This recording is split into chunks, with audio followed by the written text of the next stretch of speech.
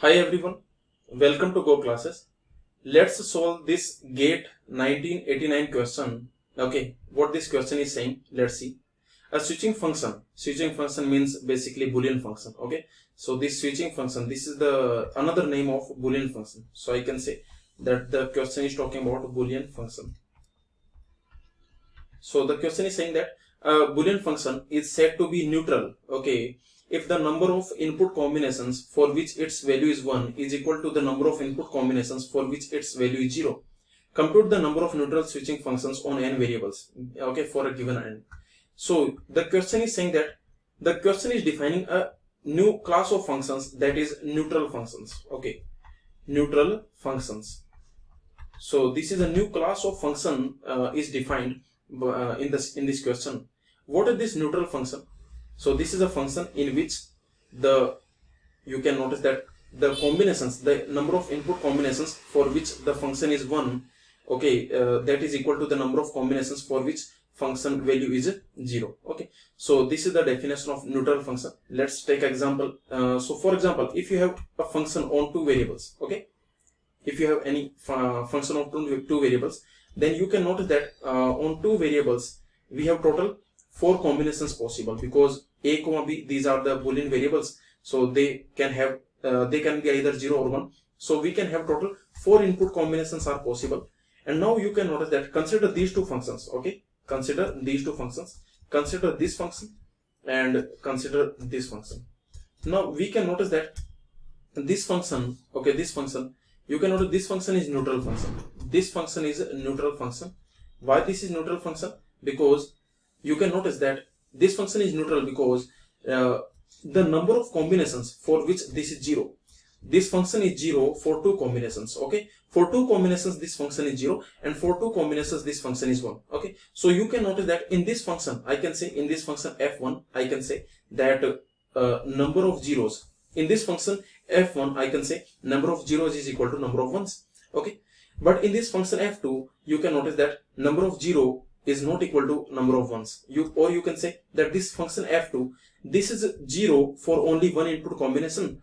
So for only one input combination this is 0, and for 3 input combinations this function f2 is 1. Okay, so you can notice that number of input combinations for which f2 is 0, that is equal to 1, and number of input combinations for which f2 is 1, that is 3. Okay, so this is not neutral function. Okay, so I can say this is not a neutral function. Okay, this is not neutral function. So neutral function means number of 0 must be equal to number of 1s. You can notice, okay, in this function, in the truth table of this function, number of 0 should be equal to number of 1s. That is the definition of neutral function. Now we need to find what is the number of neutral functions. So let's see, if you have only one variable, if you have functions over one variable, then how many neutral functions we can create? See, if you only have one variable, this variable can be either 0 or 1, then total we can create 2 power n. This is the total number of functions that we can create. Okay, this is the total basically. Okay, this is the total this is the total number of Boolean functions that we can create. Okay, so, and if you have any doubt in this, then you can watch the lecture. I have put the link in the description. If you have any doubt how many functions we can create over n variable. So if you have n variables, basically if you have n variables, okay, if you have a function over n variables, a1, a2, an, total n Boolean variables we have, then in that case how many functions we can create? So number of Boolean functions, I can say, okay, number of Boolean functions over n variables, okay, over n Boolean variables, that will be equal to 2 power n. Okay, so this is the number of Boolean functions over n variables. And if you have any doubt in this, then you can watch the lecture, and the link you can find in the description. Okay, now let's come back to this question. So if you have one variable, then total 4 functions are possible. You can notice that this is variable, so this can be either 0 or 1. So we can create total 4 functions. We can create 0 0, 0 1, 1 0 and 1 1. Okay, so total 4 functions we can create. In these 4 functions, you can very easily notice that in this function number of 0 equal to number of 1, in this function number of 0 equal to number of 1. So you can notice that these two functions, I can say f2, f3, these two functions are neutral. So f2 is neutral, f3 is neutral, and you can notice this f1 comma f4. Okay, this f1 comma f4, these are not neutral function. Okay, so this f1 comma f4, these are not neutral function, because you can notice that in this f1 you can notice that number of input combinations, for which f1 is 0. So you can notice f1 is 0 for 2 combinations, and f1 is 1 for no combination. This f1 is 1, and similarly this f4 is 1 for 2 combinations, but f4 is not 0 for any combination. So you can notice that this f2 comma f3, they are neutral function, and f1 comma f4, they are not neutral function. So how many neutral functions we can create? This is the question. Okay, how many neutral functions we can create? So very simple, you can apply the combinatorics. If you have any function on n variable, okay, so if you have this is a function on n variable, so you have total n input variables, a1, a2, an, total n input variables we have. Then for n variables, we can create total 2 power n combinations, because every variable has 2 choices. Every variable is either 0 or 1, 0 or 1, 0 or 1. Every variable can be 0 or 1.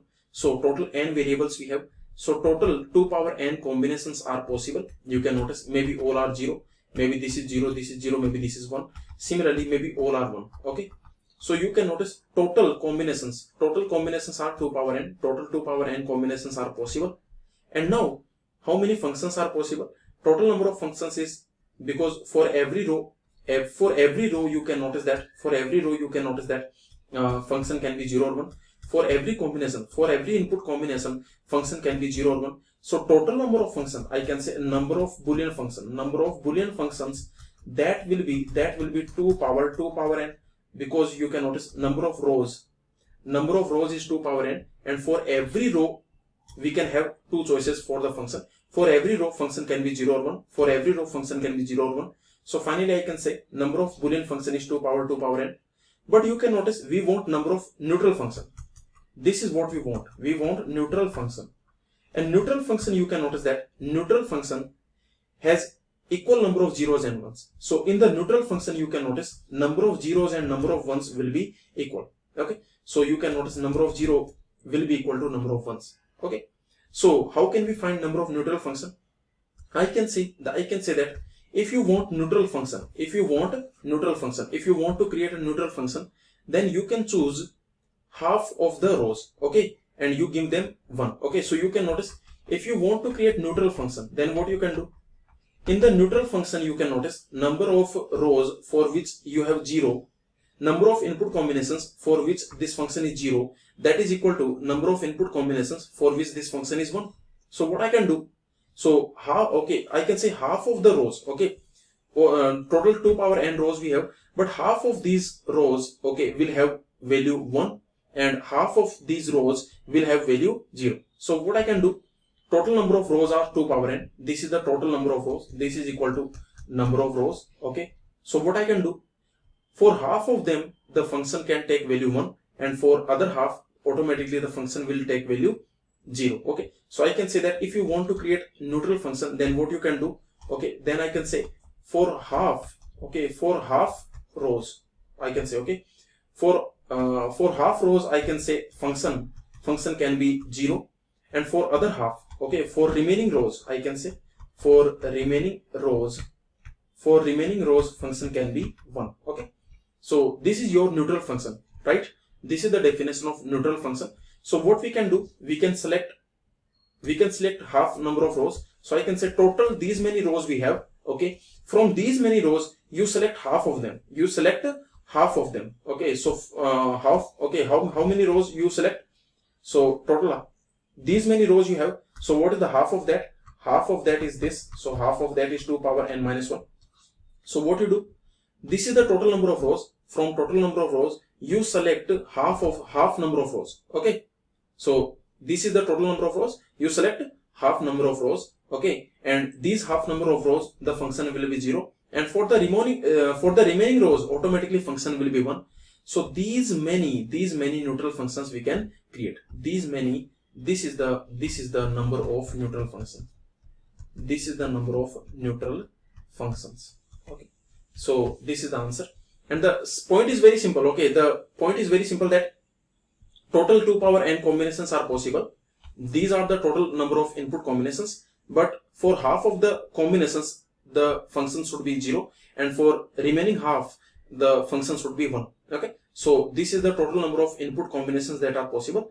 From these combinations, what we can do, we can select half of them, we can select, and we can give the function value 0, and for the remaining half we can give the function value 1. Okay, so this is the total number of neutral functions that are possible. Okay, so 2 power n c 2 power n minus 1. So for this question the answer will be 2 power n c 2 power n minus 1. Okay, so this is the answer.